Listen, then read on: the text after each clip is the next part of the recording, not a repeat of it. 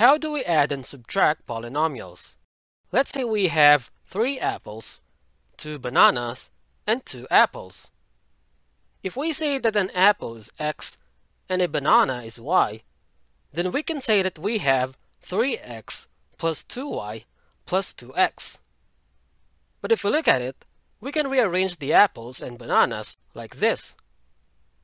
So therefore, we can say that we have 5x plus 2y. Now the same principle is used when adding polynomials. The idea is that we can add like terms. Like terms are terms that have the same variables and powers.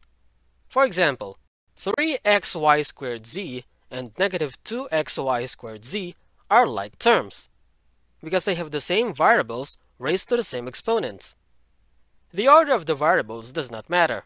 For example, 7yx cubed and 10x cubed y are like terms because still they have the same variables raised to the same exponents.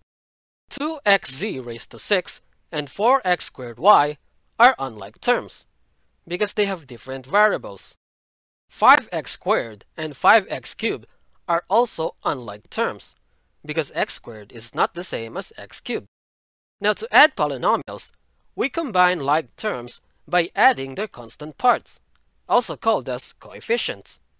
For example, let's say we have x squared plus 3x plus 2x squared minus x plus 5.